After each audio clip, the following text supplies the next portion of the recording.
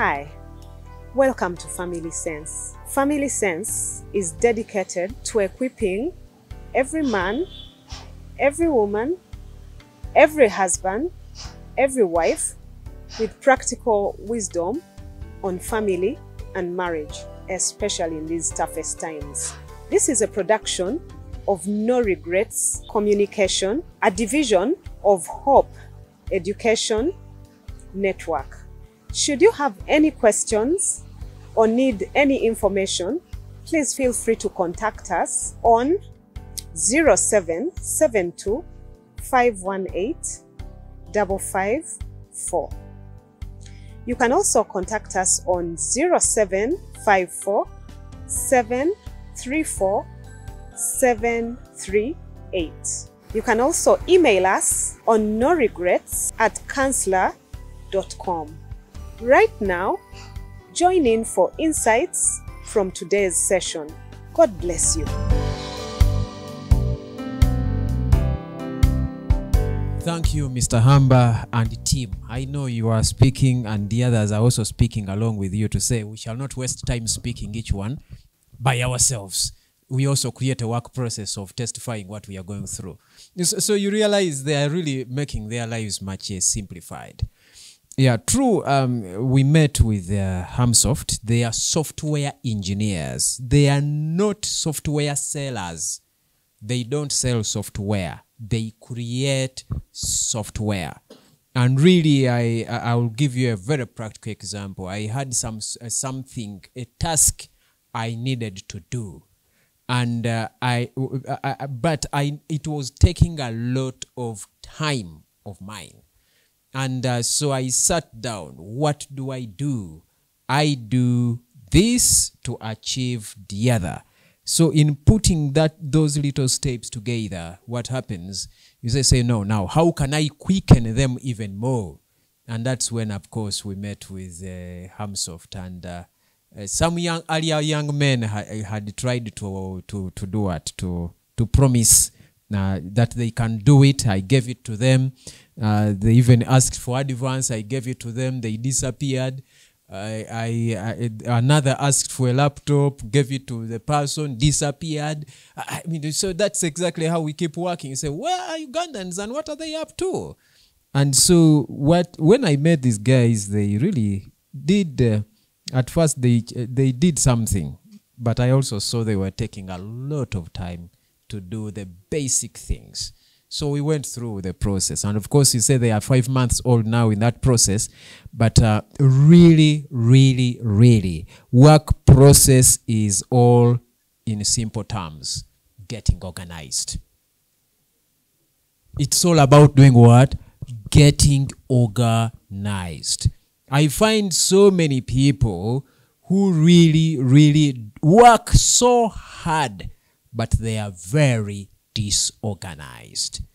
And when really, as Hamba has already told us, in their trade software, that it is not meant to be complicated. That is exactly what it is. It is complicated in our minds because our society is not used to being organized. When we say organized, we actually see a Muzungu somewhere. You say, oh, they were Zungu. But the reason they are that, it is because they've chosen to be organized.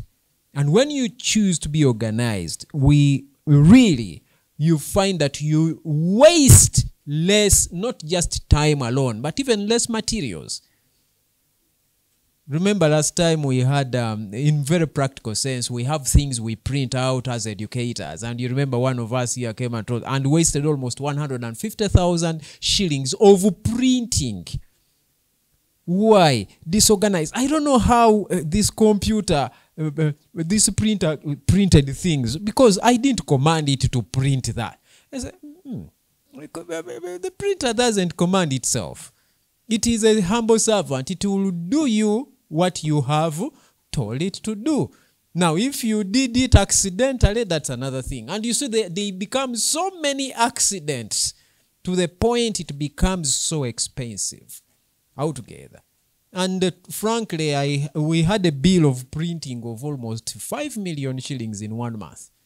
And a good volume of it was out of not being organized. If I am going to print something, what am I going to print? How many pages am I going to print? In fact, even why am I printing it? And what is the cost behind? That is a work process. And you get organized is the thing. Get what? Organized. And if you are not organized, don't just keep what you are going to do in your mind. The mind is too busy. The mind is too busy to remain organized. And you will forget, I forgot this. So again, you run around with it altogether. Yet, when you're going to perform a task, frankly, personally, before I do anything, I sit down and say, step 1, this. I am an educator. And in fact, we are here for educating altogether. The reason we are able to follow through and even know we have been here 16 times, it is because of the work process. And you have heard sometimes, people asking questions. We say, yes, this question is very good. And if it is answered at that time, it might just confuse again. Work process is what tells us now this question will be answered in a certain time, in its rightful place, because it is necessary to answer every question of ours. It is necessary for us to follow the story. What happens is that when we talk story, we begin to see kindergarten. That's where stories are made. But a story is not just mere nice, interesting words to hear. It is following through a matter from where it begins, up to how it goes on, up to how it continues, up to the very end. Story once again. Altogether. And that's why we've not lost track of what we have studied. What did you see Mrs. Kayondo do here? She was able to say, please, last time we handled this and this and this, and she was able to follow through because there is a process, a system of how things get done. And when we say system, it makes you systematic. Being systematic is actually being orderly. And look at that statement there. It's also part of what God expects us to do. What does it say? Everything should be done in a fitting and orderly way. And order is the first thing God is one of the first principles God established even in Genesis chapter 1. Look back and look at it. What does it say? It says, in the beginning, God created the heavens and the earth. Now the earth was formless. Shapeless is another word for it. And empty. Darkness was over the surface of the deep. And the Spirit of God was hovering over the waters. And verse 3. And God said, let there be light, and there was light. God saw that the light was good. What is the next step he did? And he separated the light from darkness. You see, the separation of light from darkness is in an initiation of order. Separating one step from another, separating one thought from another is what causes us to get organized. That is where we begin to become systematic in what we do. Otherwise, if the thoughts are just right in my mind, they're confused up, what is going to happen? I'm just going to run a confused kind of way of doing things. I forgot to do the other. I wish I had done this before I did the other. But now we are seeing God teaching us the way of work.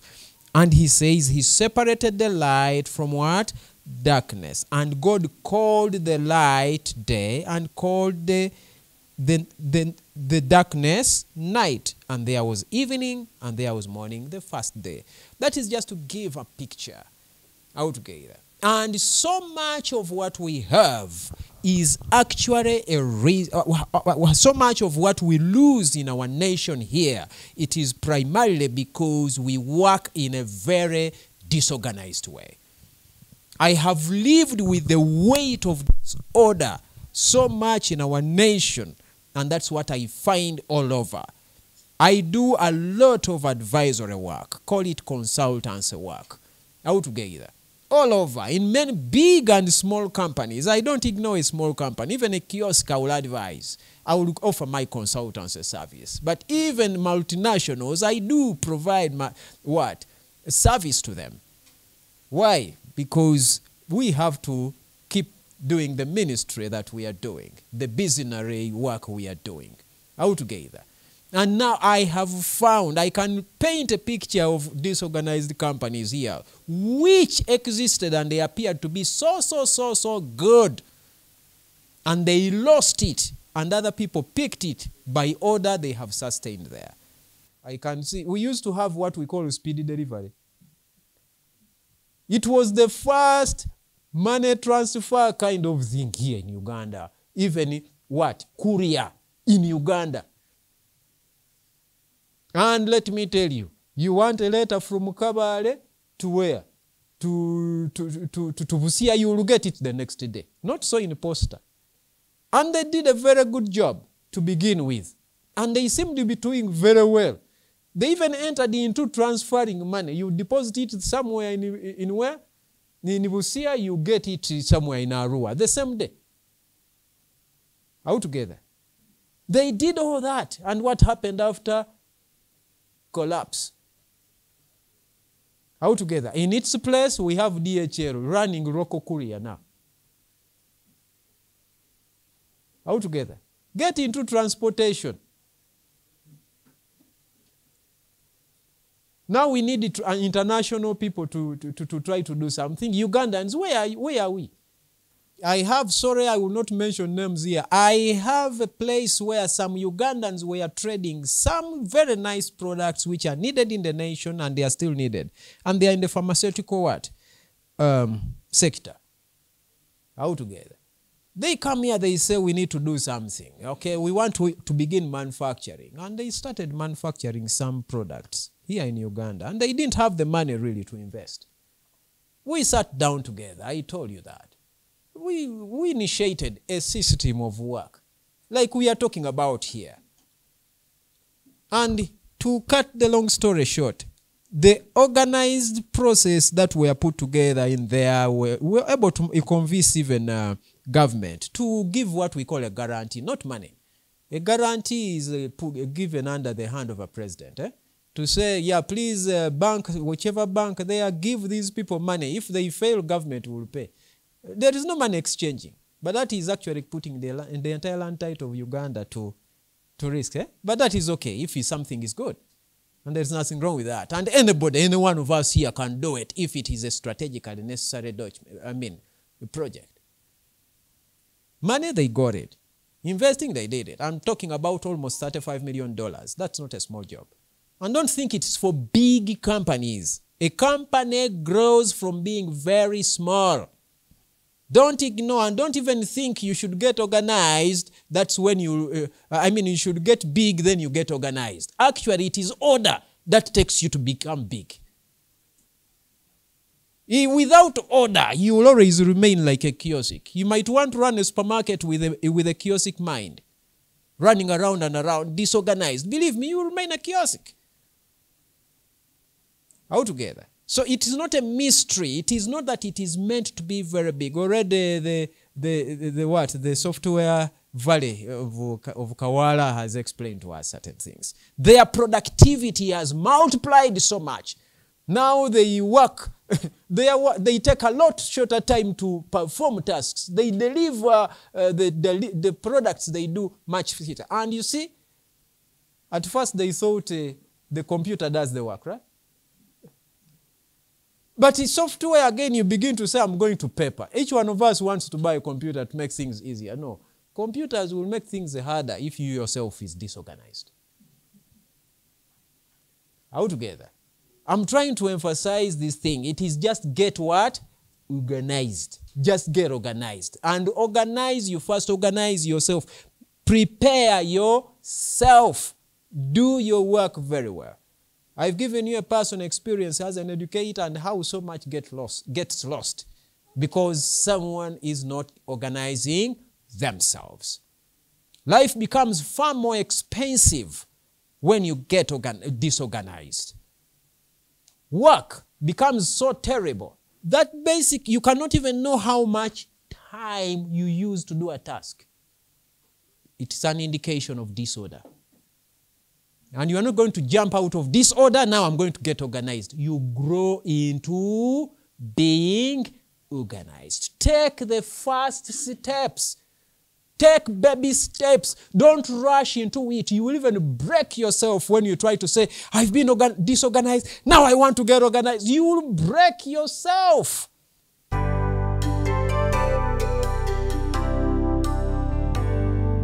Remember that you're engaged in a Family Sense gathering, which is dedicated to equipping every man, every woman, every husband, every wife with practical wisdom on family and marriage.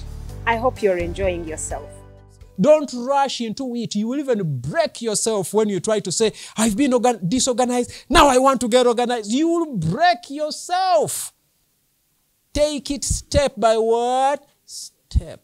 Simple what? Steps. Don't even think it is a Muzungu concept. It is a godly concept. It's beautiful for anyone. All together. You can give me, demystify, you said, eh? You can give me a task. And somebody says, I want it now. I say, no. You want it now, I will not be able to serve you. I'm doing advisory work. I'll tell you, I'm not able to serve you. Hey, who doesn't want money? But my primary focus is not on the money. I have a mission. All together. Yes, so say, please, I won't serve you because you want it in that time and I can't do it in that time. You give me some 4 weeks, I might tell him. I say, no, but I can't. So please, then find someone. There are some nice guys, nice people who can serve you very well. Find them. So where can I find them? I don't know. But you find them. As for me, if you want me to do it, this is how much. This is how much time I'll need. All together. Now, when you give me a task, I might not just wake up in the morning and just begin to do. No, don't just begin to do what? To do. Sit down. Organize yourself. All together. Even a lady, Mrs. Mwesugwa, might want to cook food and then she forgot to buy the salt. Why? Disorder. I'm not saying that's what she does, but I'm just showing even a housewife will go through things and fail to do the things that way. And meals will come very late. Losing the most valuable asset called time and even materials because of what? Disorder. So, system of work simply says, get what? Organized. And what does it say? Everything should be done in a fitting and orderly way. What does everything include? Even eating food? Yes. I should be organized even in that. So with that, I think I have tried to labor to do something, but maybe I've masqueraded. Over to you, Mrs. Kayondo. We started looking at the components of a system of work in our last session. And we said, what makes up a system of work? First of all, if you look in the blue, it is arranging tasks. What are the tasks that I need to do in order to achieve this thing that I need to achieve? And after arranging the tasks, we deploy resources. What do I need to implement each of those tasks? And then deploy people as we are planning. Which people do I need? in what layers, in what kind of people, how many, and then we implement and give an account. Those are the things that make up a system of work. And today, we want to move on to discussing deploying people over here. That is going to be the core of today's discussion. People deployed to function. And we are going to discuss it in those 4 topics. First of all, we need to recognize that we need to understand that we need suitable helpers in the work. We are going to talk about that. The first one, as we've said, is recognizing the need for suitable helpers. Now, there is no one that can do everything by themselves. And this principle God set in himself in the first place in Genesis chapter 2, verse 15 to 18. And this scripture is written there for all of us. The Lord God said, "It is not good for the man to be alone. I will make a helper suitable for him." After he said, "Take care and work this garden," he then said, "No, it is not good for this man to be alone. I will make him a helper suitable for him." You know, I know, like last time Mr. Mwesugwa said, people like to boast that I am self-made. There is not a single person that can do all things by themselves. Each one of us needs someone. At any step of life that we are at, each one of us needs someone. And this recognition is very, very important, because you know that the people are there to help you. You begin to see the full potential in others and the full value in others. You know, sometimes when we look at this, God said it is not good for man to be alone. I will make him a helper suitable for him. Then we think, oh, now we box it. I need this helper. She will cook. She will maybe take care of the home. She will wash my clothes, and I will finally have a bedmate and all that. And that is my what? My helper. And when I leave the home, that may not be a lie. That is probably true. But when I live at home and I go to work, it's my what? Business. This person doesn't need to know. It can happen either way. But the principle here is God said we need helpers in order to fulfill that responsibility that he has given.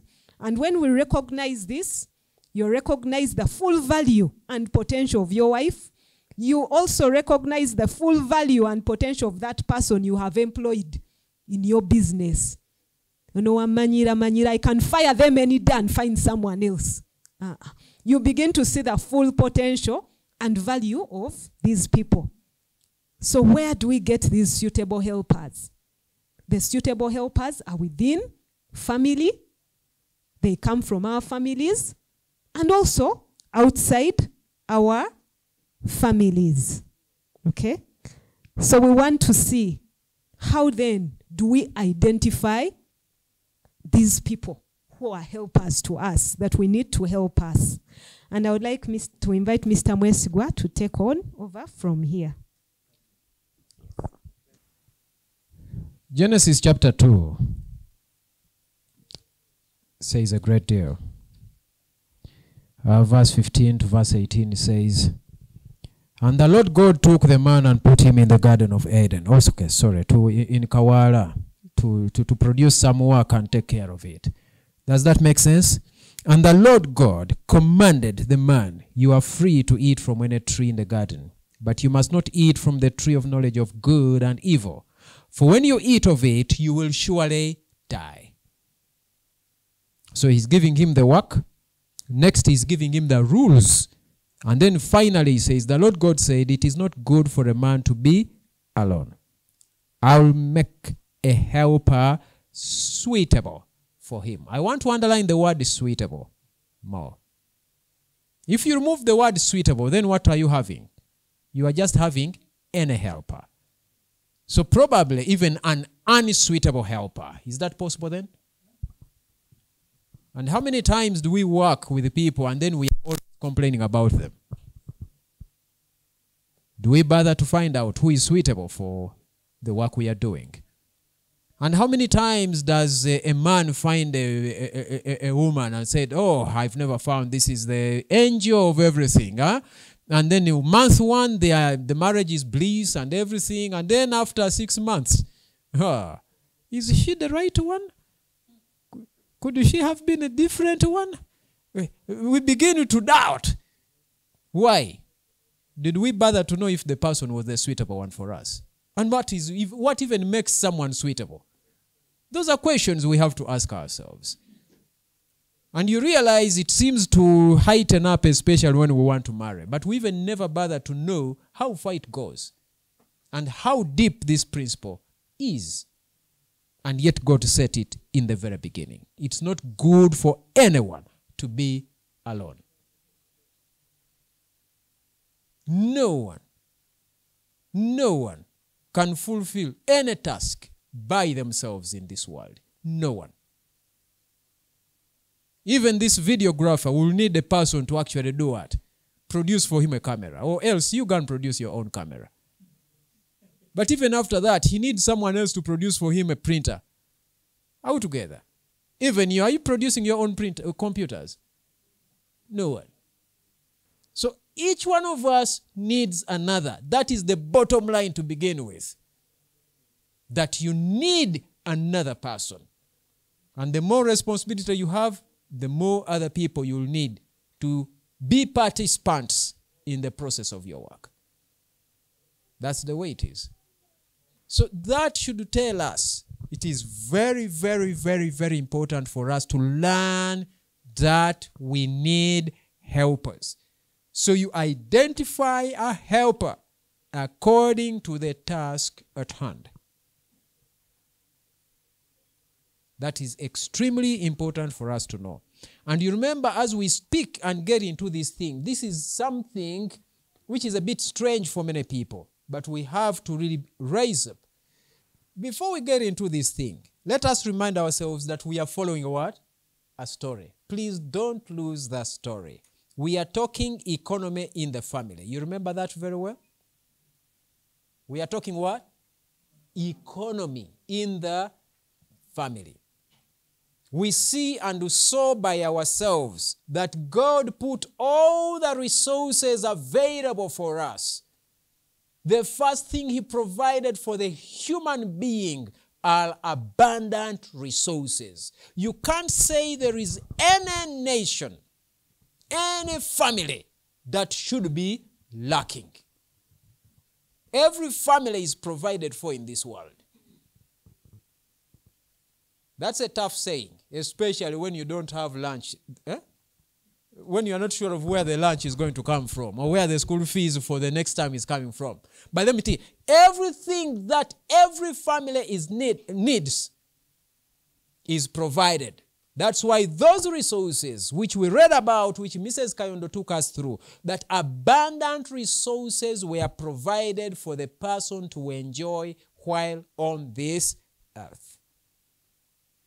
We keep talking of Uganda Zabu. Indeed, we have so much with us that we should not be crying of lack as a nation. And I want to challenge you on that one. We have more than enough. But if you don't use the resources God so abundantly gave you, don't think they will remain redundant. Someone else will find use for those resources at your own loss. Hello? Yes. If you don't use the resources God so provided for us, someone else will so use them at your own loss. In fact, you becoming a slave in those same resources. That is it. It's tough to say, but that is it.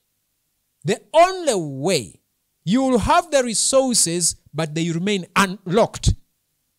You can't use them.